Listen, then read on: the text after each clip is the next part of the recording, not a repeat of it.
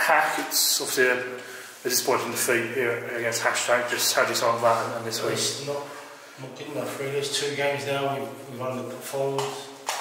The opposition has wanted it more than us, played better than us. They virtually run the game. And it's a bit out of character.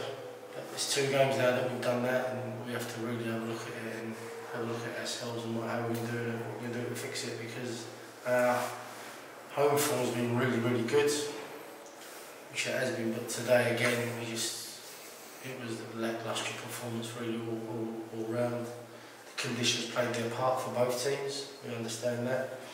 We didn't stop them from putting the ball into our box, we didn't stop them from creating a chance in their final third. We just let them play, we were loose, relaxed. You know, if it wasn't for Jameson, it could have been 3 or 4. It felt like there was a lot of similarities to Tuesday night, really, in terms of performance. Yeah, maybe. We didn't really get going at all, did we? It's 2 games now, and it's not really like us at home. So, you know, too many people not performing, too many people not doing the right things, and it has an effect.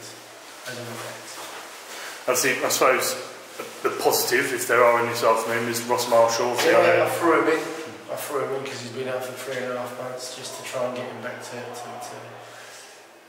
a level of fitness that could, you know, possibly bode well for the rest of the season. I took a chance. You know, I've had so many players out injured, it's like a revolving door. I'm just trying to get them back, really, but we were nowhere near it today. And, you know, I can only apologise to the supporters for that performance. Looking ahead then to Tuesday night, obviously the Senior Cup, how important is that to help turn around this? Every game's important at home, isn't it? But we just got to make sure that we turn up. We can't do what we did today. Perfect. What do you